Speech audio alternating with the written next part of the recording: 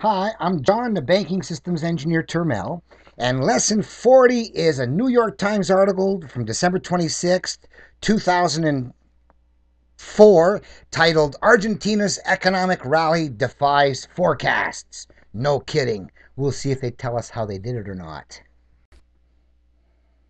This New York Times article was posted by Malachi at Freaker.net, 2004, December 27th. And it was a New York Times article, Argentina's Economic Rally Defies Forecasts.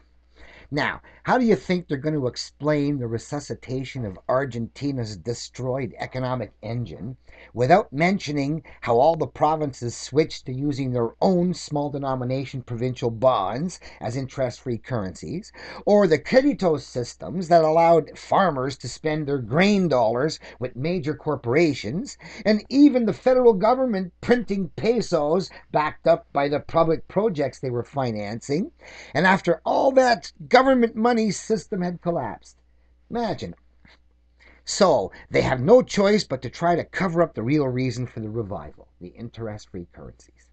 So let's see how the New York Times explains what I've been telling you has been going on.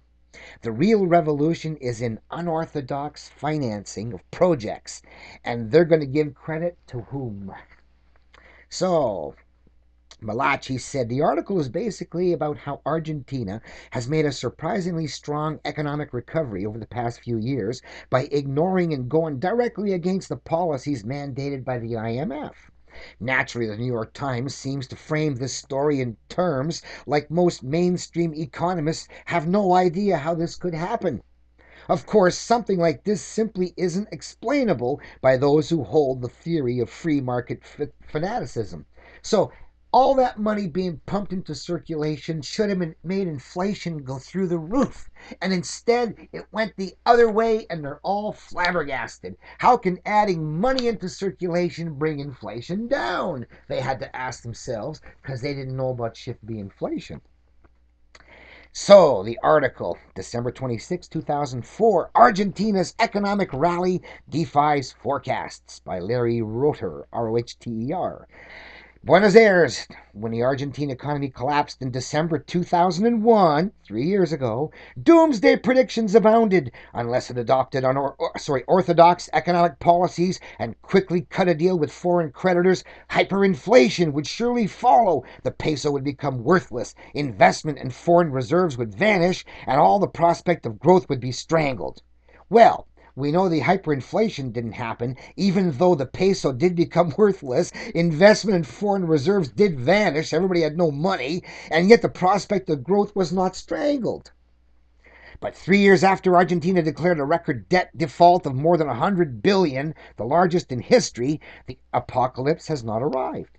Instead, the economy has grown by 8% for 2 consecutive years. Exports have zoomed. The currency is stable.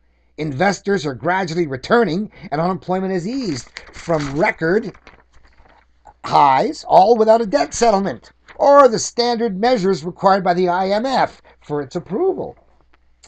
Argentina's recovery has been undeniable, and it's been achieved at least in part by ignoring and even defying economic and political orthodoxy.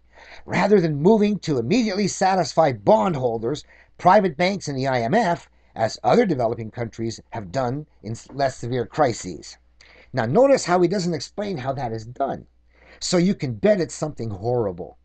The words are in an economic code that means rather than slash the government's budget for the poor to pay interest for the rich, as other countries are now doing in similar situations, that's what he means, the Peronist-led government chose to stimulate real consumption first and told creditors to get in line with everyone else.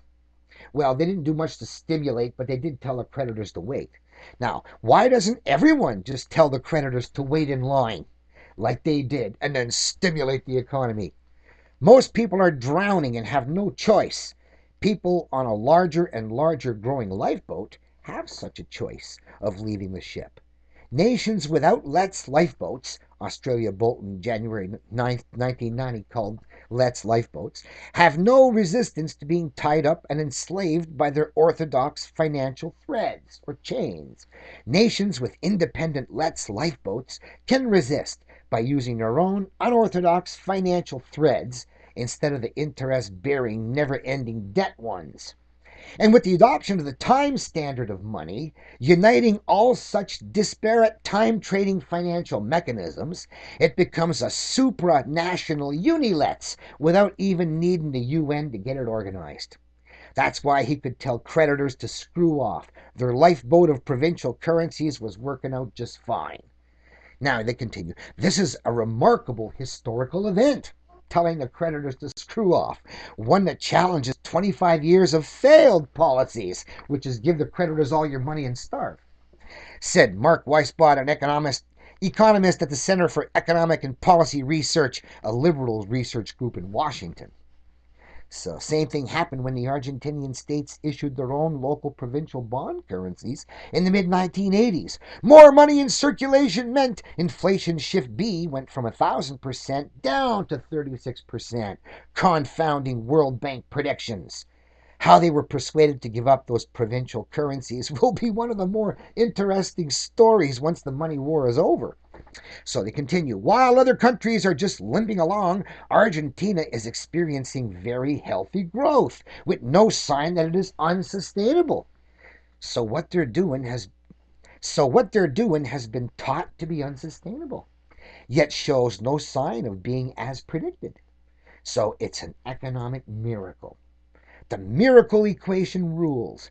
Zero interest loans is the optimum way to finance life. Interest-bearing loans is the optimum way to finance death and slavery. Having lost all their money, they've managed to make their economy fly without any new loans. Right? Isn't that what that means? Rather than use foreign interest-bearing loans they probably couldn't even get, they used something else. Something that did magic. Will they identify it in the story? Wanna bet? So, LR, that's the reporter. The consequences of that decision can be seen in government statistics and in stores, where consumers once again were spending robustly before Christmas. Well, let's face it, they got provincial bonds, they got social creditos, federal pesos. I mean, why wouldn't they be out there spending when they all got jobs again? More than 2 million jobs have been created since the depths of the crisis early in 2002. Bam! And according to official figures, inflation-adjusted income has also bounced back, returning almost to the level of the 1990s. So the local employment trading software ends up being a very powerful national employment trading software too. Remember, with almost no internal debt. Remember how it all canceled out? I explained that. Nobody owes anything to anybody anymore in excess of true net debt because it was all canceled out by all this money in their pockets. So, remember, no internal debt. With always enough currency to finance any worthwhile project, which remain available for which have people available to work, no wonder they bounce back. With no money from the IMF, World Bank. How'd they do that? With no foreign capital inflows. How'd they do that? LR, that is when the crisis emerged as Argentina sought to tighten its belt according to IMF prescriptions, only to collapse into the worst depression in its history, which also set off a political crisis. Some of the new jobs are from a low-paying government make-work project, but nearly half are in the private sector. Bam! Where people have no money. So, gee, where'd the private sector come up with money if there was no new foreign capital inflows and all the old money had flown out? The original problem, right? Without any inflows, what had to substitute to do the job? Well, the Times mentioned the only possible answer that we know about. LR. As a result, unemployment has declined from more than 20% to about 13%, and the number of Argentines living below the poverty line has fallen by nearly 10 points from a record high of 53% early in 2002. Well, don't forget, I say, unemployed can mean doing things in the large underground economy, which would explain why everybody's eating and in little debt, but there's still 40% of the people not officially employed for federal cash. They could be living on the underground cash comfortably. LR. Things are by no means back to normal, but we've got the feeling we're on the right track, said Mario Alberto Ortiz, a refrigeration repairman. For the first time since things fell apart, I can actually afford to spend a little money. What money? If there were no inflows after there'd been such a great outflow, where did the money come from that he feels flush enough to spend? Will they identify the source or just leave it as a miracle, still in need of explaining by the School of Economic Witch Doctors? My apologies to witch doctors.